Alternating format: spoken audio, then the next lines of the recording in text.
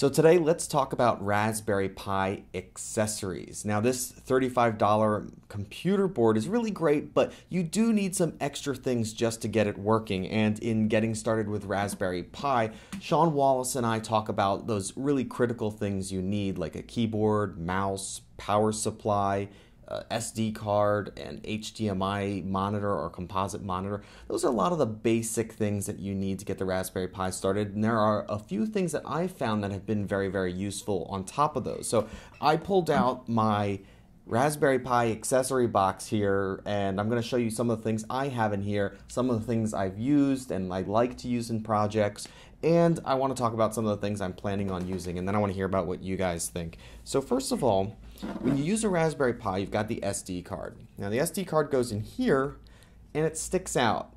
Now that can be a little concerning if you're doing a physical project and you're not using a case. So I like Adafruit's little SD to micro SD converter thing here. What's great about it and makes it different than a regular SD to micro SD converter card is that it makes it low profile. It goes in and it makes sure that the micro SD doesn't stick out the back of the Raspberry Pi. It just gives it a low profile. It makes it really easy to get it into your projects without having something to worry about sticking out the side. So I really like that. Also from Adafruit is this. It's a analog to digital converter. Raspberry Pi doesn't have any analog input, so if you want to read sensors, you're going to need something to convert that. This has 3 inputs on it. It's a 12-bit analog to digital converter. I use this. We talk about this in the appendix of getting started with Raspberry Pi so that you can read analog sensors. This one's a great one. Wi-Fi, if you want to get Wi-Fi on, these guys are pretty cheap. They're little USB Wi-Fi dongles. They work great. They're pretty easy to set up now, and you can get Wi-Fi on your Raspberry Pi, and you don't have to run an Ethernet cable if you're doing an internet-connected or a network-connected project. Power, I talked about having a power supply, but if you want to have your project a little bit more portable, you're going to want to get a battery pack. Find a USB phone charging battery pack. Those work great. I like those. This one I also got from Adafruit. This is fantastic, and you can find, if you go to Amazon also, you can find a whole bunch of other ones. You just want to make sure you're going to get enough amperage, at least a full amp out of the charging port. So look for something that maybe has a fast charging feature on it and has USB ports.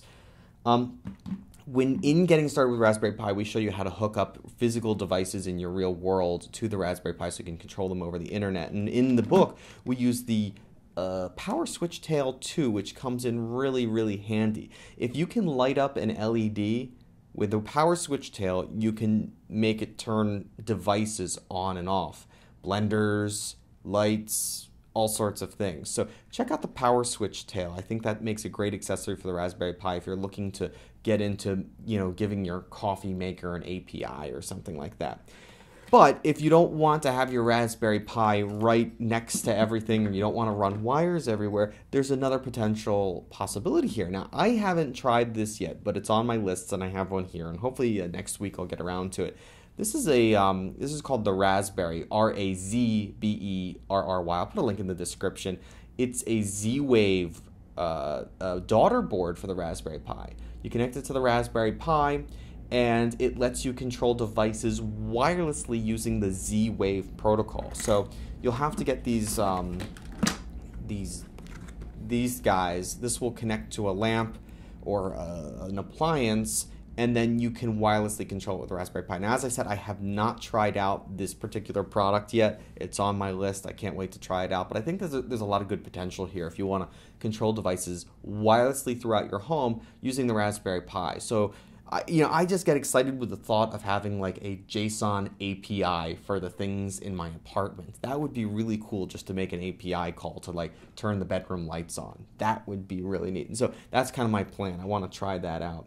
So I'm curious to know if there are particular accessories that you use, that you like. I'm going to be writing up a bunch of different accessories for Make Magazine as in the review section toolbox. So let me know if there's something you love or you've been trying out, or if there's something you want me to try out and review, and I'll be writing it up for the next issue of Make. Hopefully you're subscribed to this channel and you're enjoying it. Let me know. You can find me at Matt Richardson on Twitter or google.com/+Matt Richardson. Have a great day.